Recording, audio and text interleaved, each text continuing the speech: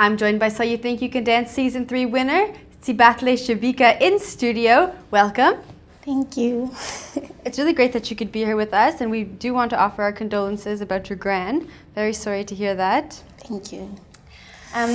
But your family must be very proud of you. You've won this season of So You Think You Can Dance. Can you tell me about what that experience was like? For me, like entering the competition, firstly, it wasn't about the money.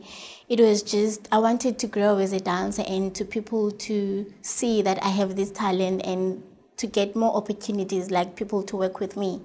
And then now it happens that I'm being the winner of this season, and I'm so overwhelmed. I'm very excited, and my family is so proud of me, yes, because I've been dreaming of being a professional dancer, and yet now it happened. So it is a dream come true.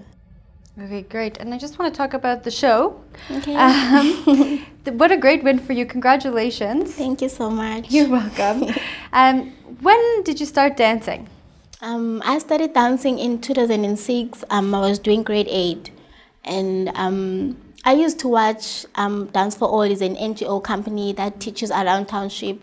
It teaches black students to do ballet, contemporary African dance. So I used to watch them, and then I started joining because they captivated and inspired me, because you never seen black people, black children doing ballet. So for me, I was interested, and then I started joining them. And how old were you? I was 15 years. 15? Yes. So that's quite a late age to start dancing. And what was the journey like picking up these movements and actually perfecting them to the point where you win this show?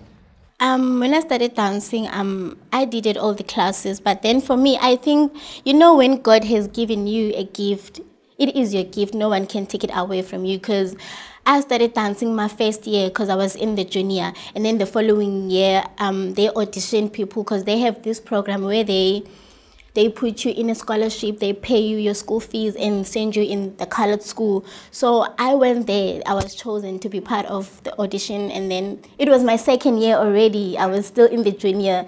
And then I was chosen to be one of the top 14 scholarship people who was going to be paid school fees wise, transported to go to school. So I was so lucky. And then I think dance has been a blessing from God to me, because from there I didn't struggle everything just went so quickly for me. Yeah.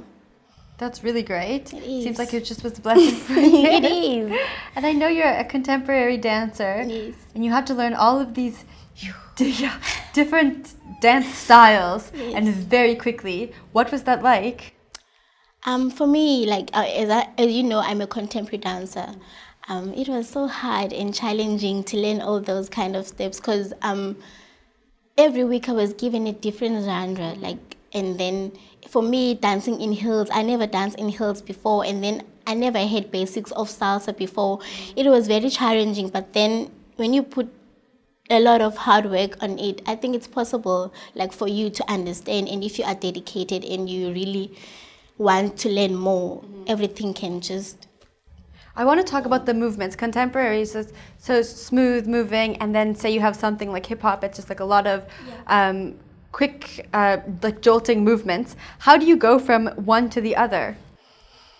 Oh, but I can say it was the hardest thing for me, and even my performance wasn't that great.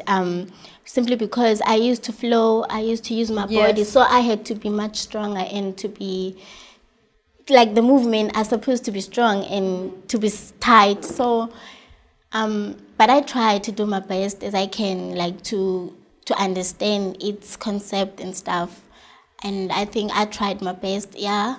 As I say, it wasn't easy. Yeah. It's not easy. You did a great job though, girl. Thank you.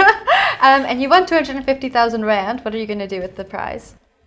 I've won the money. What I'm going to do is I'm going to buy my mom a house, because we live in a shack and with my siblings. So I've been praying that one day I'm going to buy her a house in my family. So which is now it's going to happen. That's I'm really buy great. her a house. That's awesome. Thank you. And what's next from here? From now on, I'm planning to go back to Joburg because in Cape Town, there's no opportunities in the dance industry. Because even last year, this year, I was looking for a dance company up until the auditions came. So I haven't been dancing up until I came to the auditions, yeah. So now I'm planning to go back to work at least 2 years or 3. And then what my wish is to have my own dance school at Khayelitsha, where I can teach as well kids from township. To give back what I have. Right. Yes. So after Joburg, will your family come with you? No, I'm gonna leave them here. Like I'm gonna sort out like the house thing, and they can have proper place to live in, and then I'm gonna go back and just support them. Okay, great. Thank you so much for joining us, and good luck with your future dance career. I think you're going to do some great things. Thank you so much. You're welcome.